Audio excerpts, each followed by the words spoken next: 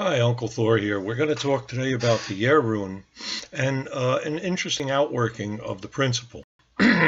One of the things about the Jer Rune is that it is the year, literally, but it very much alludes to the agricultural year, the dormant winter, the planting, the starting, the seeding in spring, the birth of piglets and chickens, and new life in spring, the maturing and growing of the crops of the new livestock, and finally in autumn, the harvesting of the crops, and of course the harvesting of the animals. I remember myself in up the country many years ago, where in spring they would get the piglets, and of course there would be the little baby chicks. And while many of the hens were kept for laying eggs and weren't touched, at the end of the year, some would be killed, and of course the pigs would be slaughtered, and that was meat for the winter on into the coming year. My grandfather kept pigs and chickens after he retired, and smelly animals. I don't like pigs and chickens, but that's a very literal interpretation of the Jer Rune.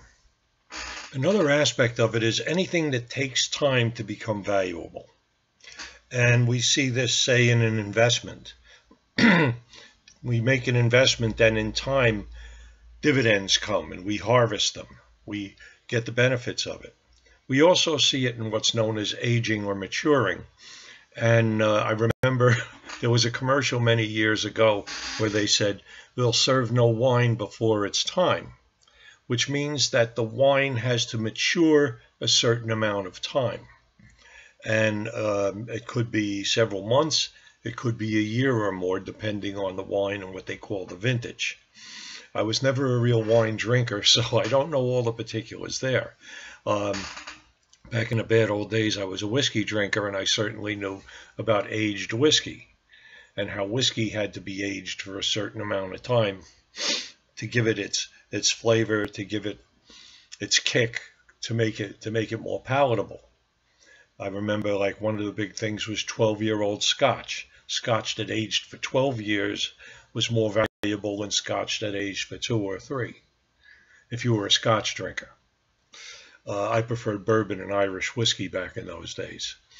But it was the idea of aging, not just fermenting, even though fermentation itself is very much a year type of process, where we take this material, put in yeast or something similar, and through this it ferments and it becomes, well, alcohol.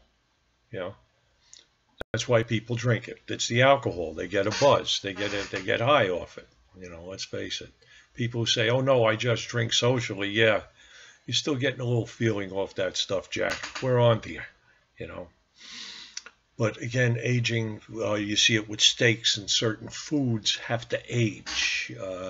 What they call seasoning is an aging process. The idea of smoking is also an aging process. It has to be smoked for a certain amount of time. So the process of aging and maturing is a year activity. I remember a few years ago, the Louisville Slugger Company ran into a real serious problem. They one of their storage places burned down, where they had tons of wood that was in there laying there aging. They would let the wood age for several years before turning it into a baseball bat. And if you've worked with lumber, you know that some lumber is kiln dried. It's put into a large oven to dry it so that it's ready for use for building projects. But some lumber is not kiln dried. Really good lumber is just merely aged, and it just dries over a long period of time. And boy, you pay some bucks for that stuff. So again, aging and maturing. And even in the human being, we talk about reaching maturity or reaching different levels of maturity. Reaching adolescence, then young adulthood, then middle age, and then, of course, senior adulthood. Never mind. It's the idea of age. And we're supposed to, as we age, grow in wisdom. Knowledge is easy. You can go to school to get that, but wisdom takes time to develop. And it comes through life experiences, often over many years. So again, wisdom is a matter of maturing. And while wisdom may be an absolute thing among the gods, among people, it's something we have to grow into. You don't become wise when you're 20 years old. I saw an interesting saying, in order to become old and wise, you first have to be young and stupid. And, there's a lot of truth to that.